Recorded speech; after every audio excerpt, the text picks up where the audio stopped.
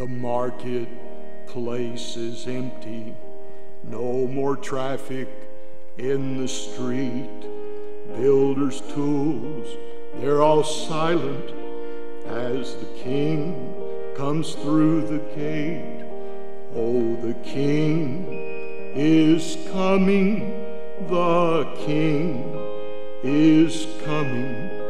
I just heard the trumpet sounding, and now his face I see. Oh, the King is coming, yes, the King is coming. Praise God, he's coming for me. Happy faces line the hallways, those whose lives have been redeemed. Broken homes that he has mended, those from prison he has freed. Little children and the aged, hand in hand stand all aglow, as the King of all the ages comes to claim his glorious throne. Oh, the King is coming, the King is coming. I just heard the trumpet sounding, and now his face I see. Oh, the King is coming, the King is coming. Praise God, he's coming for me. The King is coming, the King is coming. I just heard the trumpet sounding, and now his face I see. Oh, the King, he's coming, yes, the King is coming. Praise God, he's coming for me.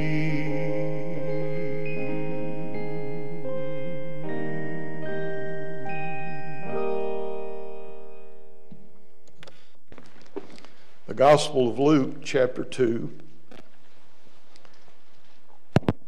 We're going to be talking today about the subject of the truth concerning the birth of Christ.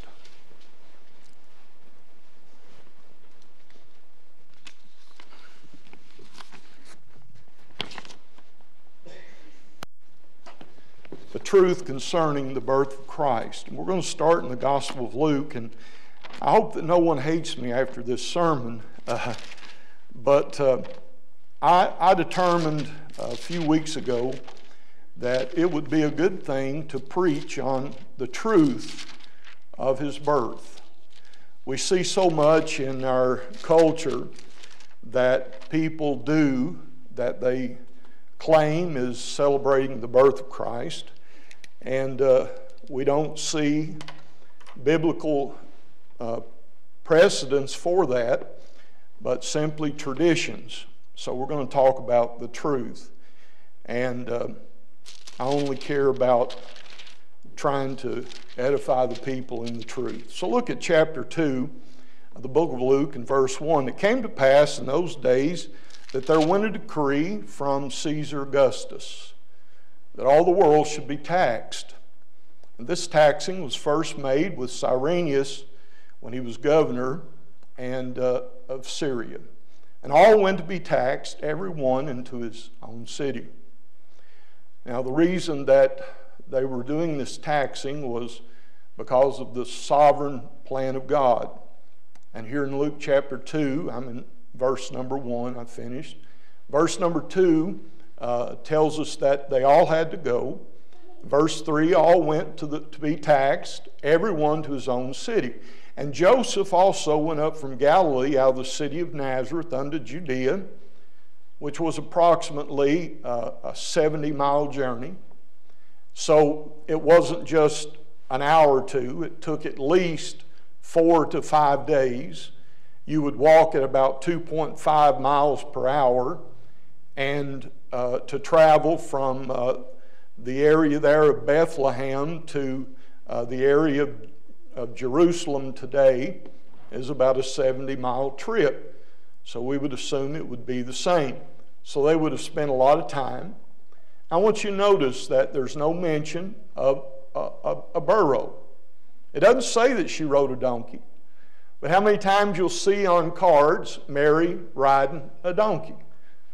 It doesn't say that. You see, to have a donkey, you had to be pretty wealthy. You had to have some money. Most folks didn't have that, and especially Joseph and Mary, because when they went to make the sacrifice, you know what they offered? 2 pigeons, 2 turtle doves. And that was the poorest offering you could make. Normally, folks who were wealthy would give a higher sacrifice, but they were very poor. And so, according to what we know from the Scriptures, there was no animal she rode.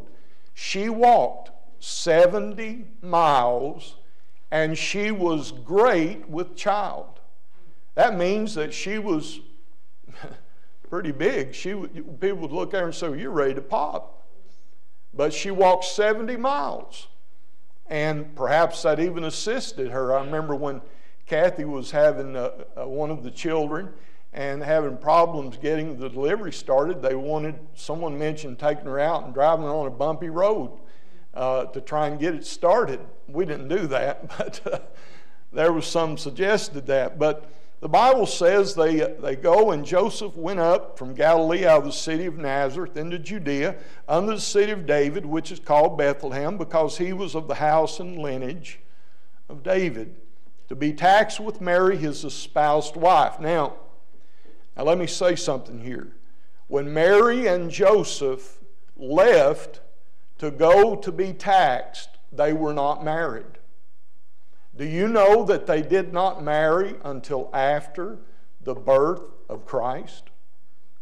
Many people think that they were married, but they weren't, because they had never had sexual relations. Joseph had never known Mary in an intimate way, and this is what perplexed her so much when the angel appeared to her and told her, Gabriel told her she was going to have a child, and she said, "How can this be? Because I've not known a man." How do you get pregnant when there's no way to do that? Well, then he explained to her that this was not going to be something that would be natural.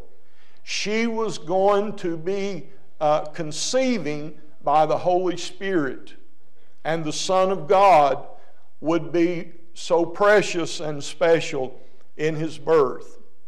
Now notice also that the Bible says, verse 6, "And so it was that while they were there, the days were accomplished that she should be delivered." You know, sometimes babies come very unexpectedly, and but you would think that with this being her first one, that perhaps it would have been a longer labor. But being the Son of God, it was different perhaps than any other birth that ever happened in the history of man. And notice verse 7, "She brought forth her firstborn son, and she wrapped him in swaddling clothes." Now, swaddling is something that has become popular in the last 50 years. For a long time, in the 1800s, they didn't recommend swaddling, because in swaddling you restrict the arms and the movement of the child. Some children love this, and many have come to the conclusion that swaddling helps a baby to sleep and to feel comforted. And so that's what she did. She wrapped him in these swaddling clothes, or pieces of material that were available that were used for many different things. There were a lot of practical uses for pieces of cloth. And so this is what he was wrapped in. And the Bible says that she laid him in a manger. Now the word manger there, and I took a lot of time to look at the Greek and the Hebrew, is the word for trough. Those of you who ever lived on a farm, you know what a trough is. You get ready to feed the cattle or your horse. It's good to have a trough so they don't eat off the ground. A lot of people just pour their feed right on the ground and let the horse pick it out of the ground, but a lot of times they can get different things, and so you have a trough, and you feed your cattle in a trough or your horse. It was a wooden thing, and it would be about the perfect size for a baby. And the Bible tells us that she wrapped him in swaddling clothes, and she laid him in a manger because there was no room for them in the inn. Now, the word inn, circle that in your Bible if you do. The word inn, and I will vouch for this, you can look it up in the Greek language. The word inn means a guest house. It doesn't mean a hotel. It doesn't mean a motel. In fact, they didn't have those kind of things back in those days. People would have a little room attached to their home where friends or family that would come could stay in this little room. And because it was so small, she needed something bigger because she was in childbirth, and there would probably be 2 or 3 people trying to help her while she was delivering this baby. Also, you know, we hear about all this no room in the end, and you know, people talk about that, but that's not true. It's not what the Bible teaches us. And the Bible says there was in the same country shepherds abiding in the field, keeping watch over their flocks by night. Now remember that the shepherds were prevalent in this day, and these shepherds no doubt were men who were men of God, and the angels appeared to them. Notice that. It's not angels appearing to the wise men. The wise men never once saw an angel. But yet, we look at so many different Christmas scenes and Christmas cards. And by the way, people get all out of shape sometimes by calling it Christmas. But then we have Monday, Tuesday, Wednesday, Thursday, Friday, Saturday, Sunday that are all named after pagan gods, and the all 12 months of the year are named after pagan deities. If you're going to throw a fit over not saying the word Christmas, why not throw a fit about Monday, Tuesday, Wednesday, Thursday, Friday, and the months of the year? It's totally inconsistent. Now, we're going to learn some more things as we see here. The Bible says, "Lo, the angel of the Lord came upon them, and the glory of the Lord shone round about them." And they were so excited. No, they were afraid. You see, these angels were keeping watch over their sheep by night, because at nighttime was when the predators would attack, and sometimes there would be thieves who would try to steal their sheep, and so they would go in a sheepfold. A sheepfold was like a rock fence about chest high, and the sheep would go in there, and the shepherd would sleep in the doorway. That's why Jesus said that I am the door. He used that same analogy in when he was talking about the salvation he would bring to his people. He is the door, and you must come through me. Anyone that comes another way is the same as a thief and a robber. Christ is the only way of salvation. He is the only way for man to go to heaven. I'm not ashamed to say that. In fact, I'd be willing to die for it. There's only one way that a man or a woman can be redeemed as a sinner, and that is through the blood of the Lord Jesus Christ applied to their heart by faith, putting you into a state of grace. Listen, if the grace of God is in your life, you will be a new person.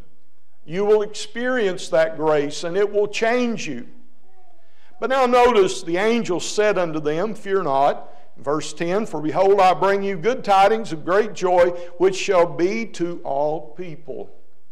For unto you is born this day in the city of David a Savior, which is Christ the Lord. And this shall be a sign unto you, you shall find the babe wrapped in swaddling clothes, lying in a manger, in a trough." That's what you're going to look for. Now, these wise men, or these shepherds, the wise men have not come yet. The shepherds had been in the field. They had been watching their sheep, and when the angel appeared and told them all these things, the Bible goes on to tell us that in verse number 13, and suddenly there was with the angels a multitude of the heavenly host praising God. And notice this, they were saying, they weren't singing. In fact, as you study your Bible, you will not find angels singing. You will find angels saying. Many believe that singing is something that is reserved only for the redeemed and the Lord Himself. Now we see that the Lord sings. We've talked about that before in the Old Testament. It talks about that. But angels say, and they say, "Glory to God in the highest, and on earth peace and goodwill toward men." They glorify God. They tell them that a Savior has come. And verse 15, it came to pass, as the angels were gone away from them into heaven, the shepherds said one to another. If you underline in your Bible, underline, "Let us now go even unto Bethlehem, and see this thing which has come to pass, which the Lord hath made known unto us."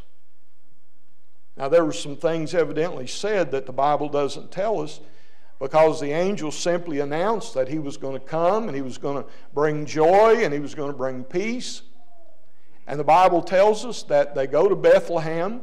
Verse 16, they came with haste and found Mary and Joseph and the babe lying in a manger. And when they had seen it, they made known abroad the saying which was told them concerning this child. So they were telling everybody, everywhere they went. And all they that heard it wondered at these things which were told them by the shepherds. But Mary kept all these things and pondered them in her heart. Now, let me add something else. There is no mention of animals being here. None. Even though in many of your Christmas scenes, in a guest house, there were times when they would bring in sheep that were injured or sick. In those days, many times they would live on an upper deck, and underneath the house there would be like a basement area. And they would bring in the animals if they were sick. But it was not a place where the animals would common or ordinarily live.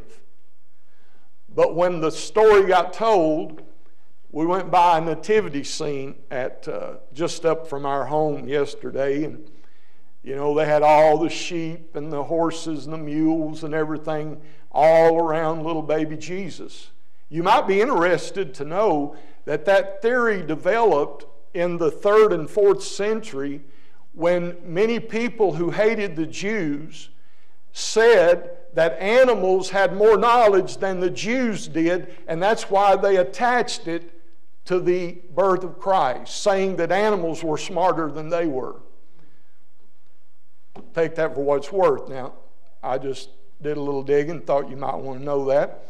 Anyway, he says they came with haste, they found them, and all they that heard they told, and they wondered at these things. Now I want you to see 19. But Mary did what?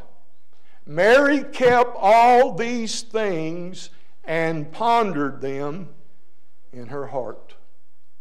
You see, Mary had known, because the angel Gabriel had appeared to Mary and told her that she was going to have a child, even though she had never known a man. And Joseph, of course, now you imagine Joseph.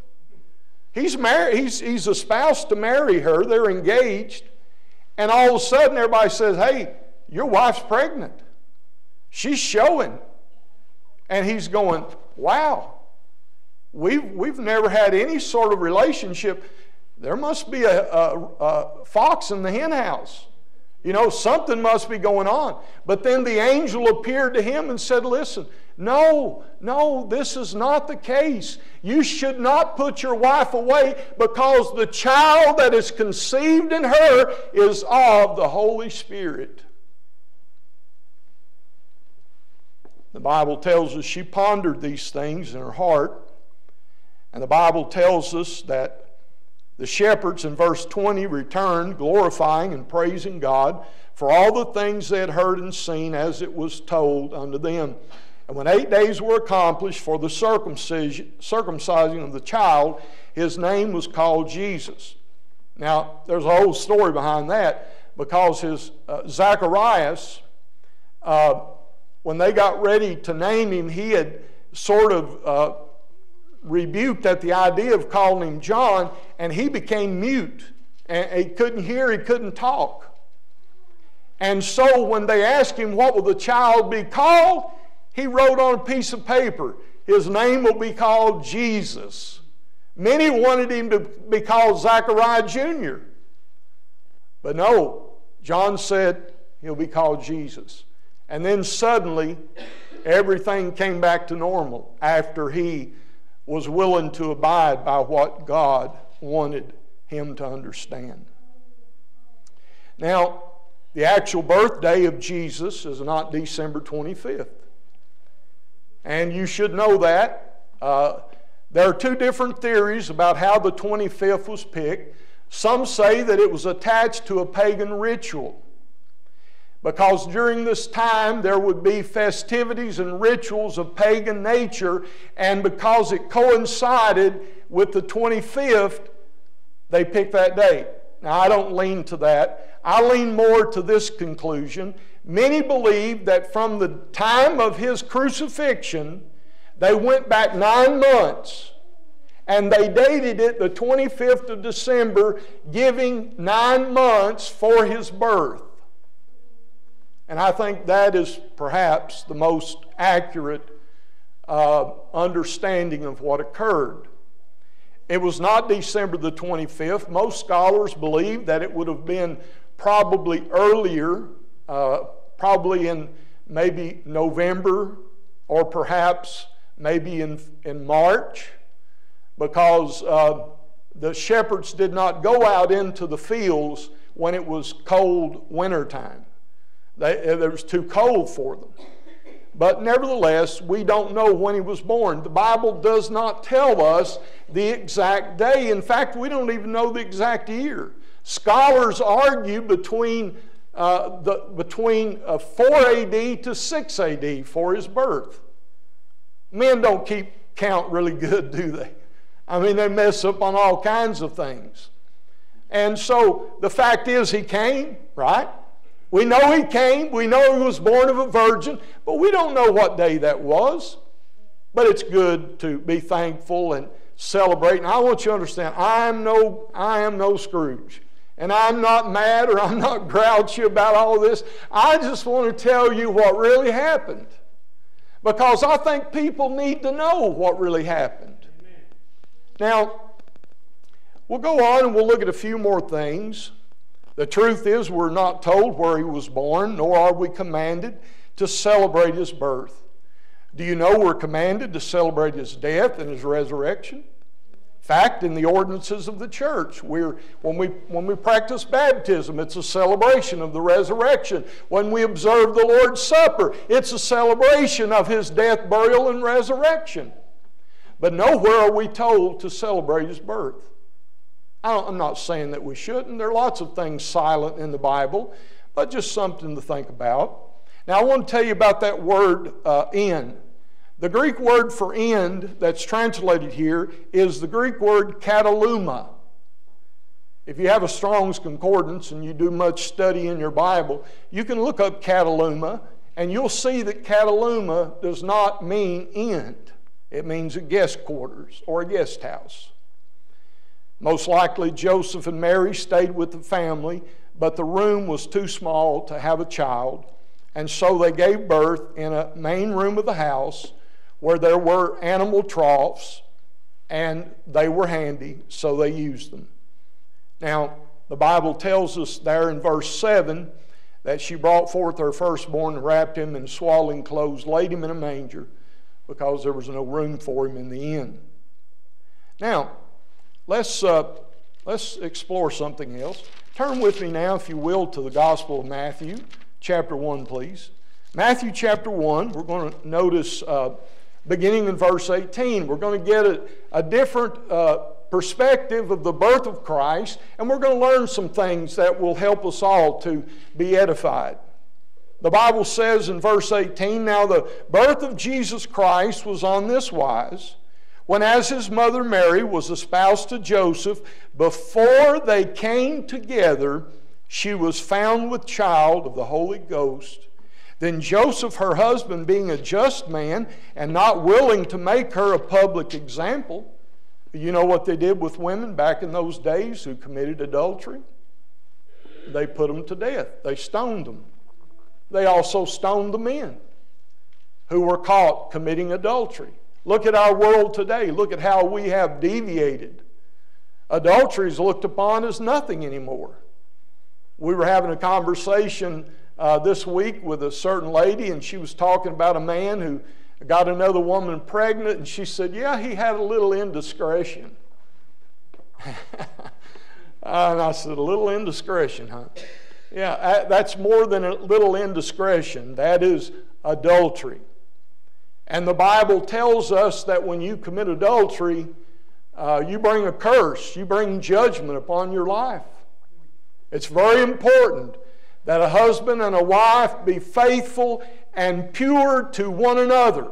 No other woman or no other man should have any part with them when it comes to the conjugal bed and the marriage.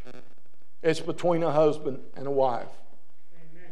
Now the Bible tells us that verse number 10, when they saw the star, let's look up a little bit before that. Let's look at verse number 4. "And when he gathered all the scribes together, scribes of the people together, he demanded of them where Christ should be born." Now this was Herod. Herod was a king, and a lot of the dating of the birth of Christ depends upon when Herod died. And many believe he died in 2 AD. However, the Bible says, "And when he had gathered all the chief priests and scribes of the people together, he demanded of them where Christ should be born." You'd think, well, he really wants to know where this Savior is going to be. "But they said unto him, In Bethlehem of Judea, for thus it is written by the prophets." Now, even though they told him that was Bethlehem of Judea, there were a number of Bethlehems in that day. And there were different things that would have confused Herod, or he would have immediately sent his soldiers to put Christ to death.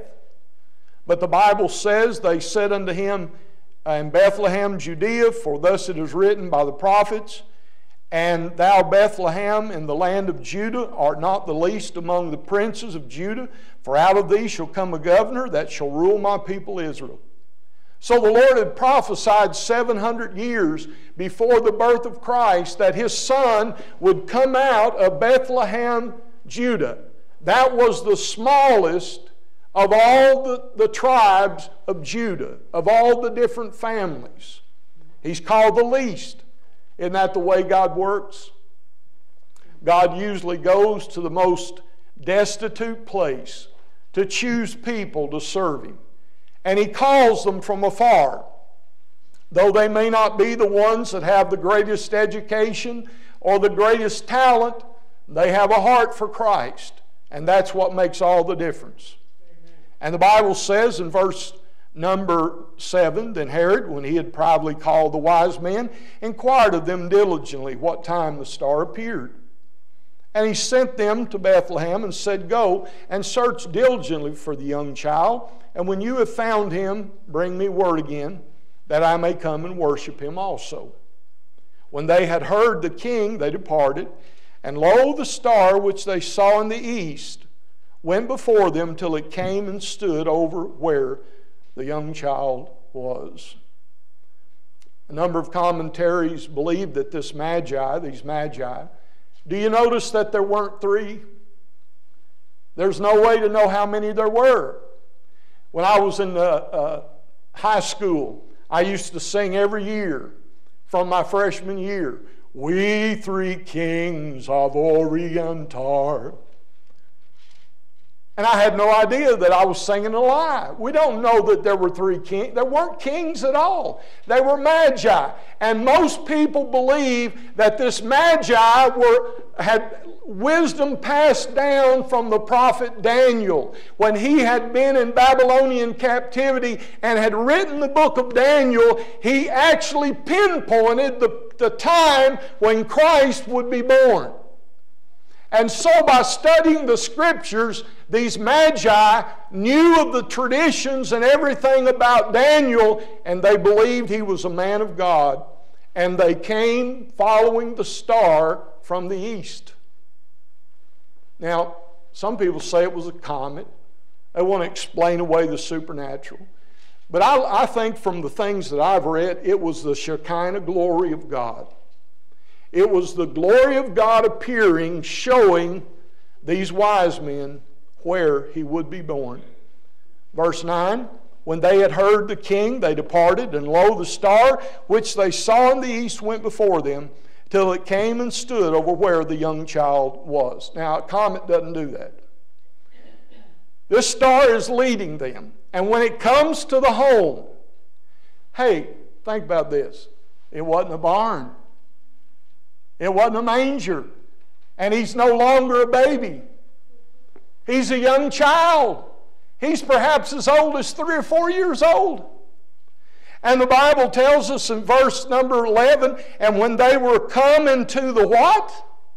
Are you kidding me? The house. When they were coming to the house, they saw, and if you underline in your Bible, they saw the young child. He could have been about Brooke's age or Lindley's age. He's a child. The word teknon there means a young child. And so he was not a babe in a manger. And when these wise men came, the magi came, they came, and the Bible says that star pointed them directly to the house. And notice this, with Mary, his mother, and fell down and worshiped him. And when they had opened their treasures, they presented unto him. Now this is where they get 3 men. They presented gold, they presented frankincense, and they presented myrrh. And these 3 gifts all represent different spiritual truths. Some say that myrrh represents preservation. Frankincense here refers to worship and praise of God. And the gold is an offering of royalty, a king. That's who he was. Christ was a king. He was the King of kings. He was the Lord of lords. He was God of all creation. Amen. And no wonder they fall down and they worship him. And when they had opened their treasures, they gave him gold, frankincense, and myrrh. Now, why do you think that happened? Let me tell you why. Because Herod the king would send out a decree that every child that was 2 years old and younger should be put to death. Now that does seem to indicate that the Lord could have been about 2. However, there are some who disagree with that, but I'm not saying that we should. I'm just telling you as best I can what the Scripture says. But why do you think he gave them all these things? Well, gold, number one, was very expensive. I mean, they could use that. You know why? They were going to have to flee to Egypt. Because the Bible said, out of Egypt have I called my son. And Jesus was going to have to go from Bethlehem, Judea, unto Egypt. And Mary and Joseph made their journey, and perhaps by this time they could have bought a beryl, because they have gold, and they have frankincense, and they have myrrh. And those things all were very valuable. And in that day and time, it sort of put them on a middle-class plane to being rich. But they needed that money in order to make that long journey all the way into Egypt, which was quite a journey. And the Bible tells us in verse 12, being warned of God in a dream that they should not return to Herod, they departed into their own country another way. And when they were departed, behold, the angel of the Lord appeared to Joseph in a dream, saying, Arise and take the young child and his mother, and do what? Flee into Egypt. And be thou there until I bring thee word, for Herod will seek the young child to destroy him. Now I'm going to add something here because I don't have time to really get into it here, but they stayed in Egypt until Herod died, but they couldn't come back then because Herod's son became the king. And he was more bloodthirsty than Herod was. He had 3,000 Jews executed in one day over some petty issue. He was as bloodthirsty as he could be. And so they waited. And as we read more about it, the Bible tells us in verse 15, and they were there until the death of Herod, that it might be fulfilled which was spoken of the Lord by the prophet, saying, Out of Egypt have I called my son. Then Herod, when he saw that he was mocked of the wise men, was wroth, exceeding wroth, set forth and slew all the children that were in Bethlehem and in all coasts thereof, from 2 years old and under, according to the time which he had diligently inquired of the wise men. Then was fulfilled that which was spoken by Jeremiah the prophet, saying, In Ramah was there a voice heard, lamentations and weeping and great mourning.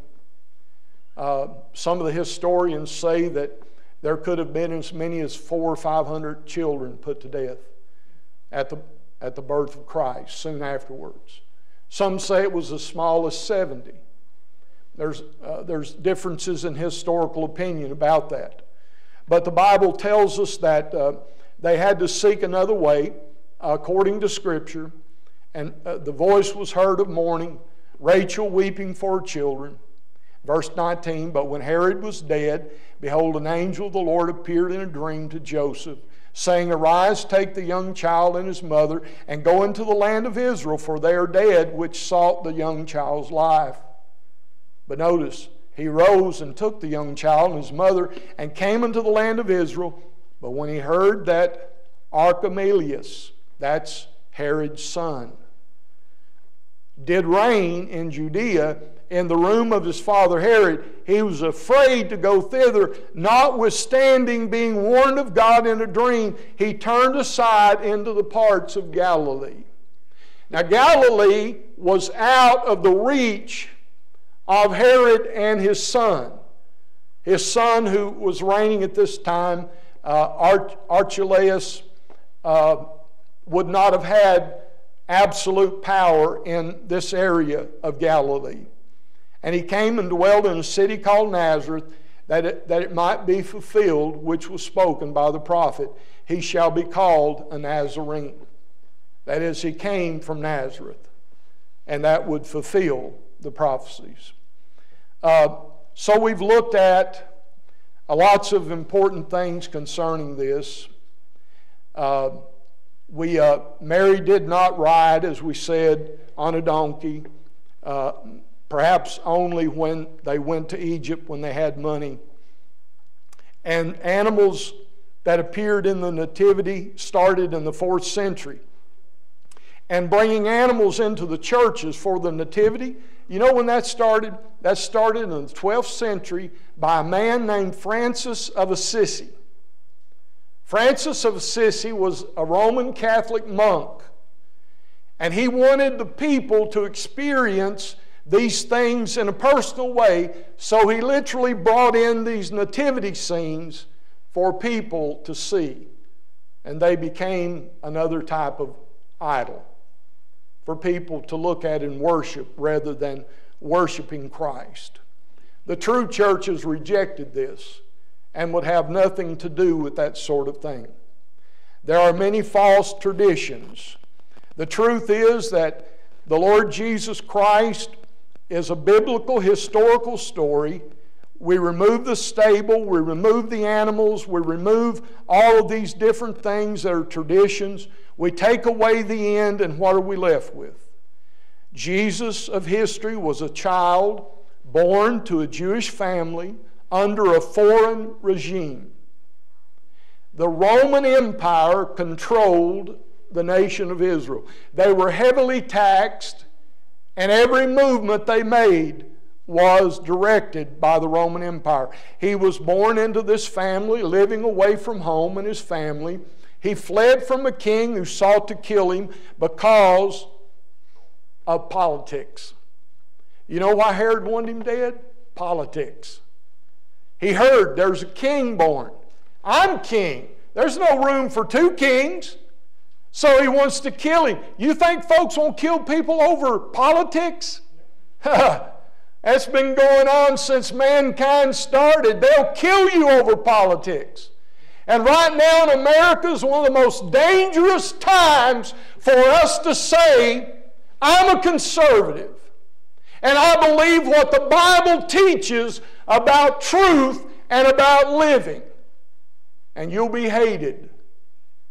And very well may be persecuted for your stand for the Lord Jesus Christ.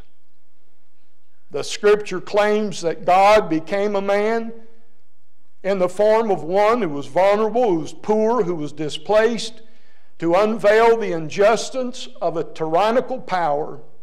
While there is nothing wrong with devotion and piety of Christ and His birth, those who have whitewashed it and made up all these traditions, I think we do a disservice to our children by teaching them things that are not true. Joseph and Mary were used of God, and the Lord Jesus Christ was born into this world, born of a virgin. Now there's another gospel we could look at to gain more, but I think our time is gone, and I pray it's been a blessing to you. Thank God that we have a Savior who came into this world, who lived a perfect life. He lived without sin. He died on the cross. He was buried. He was resurrected. He ascended to the heavens. And the angel said, this same Jesus that you have seen go into the heavens shall so come again in like manner as you've seen Him go. Let's stand together, please.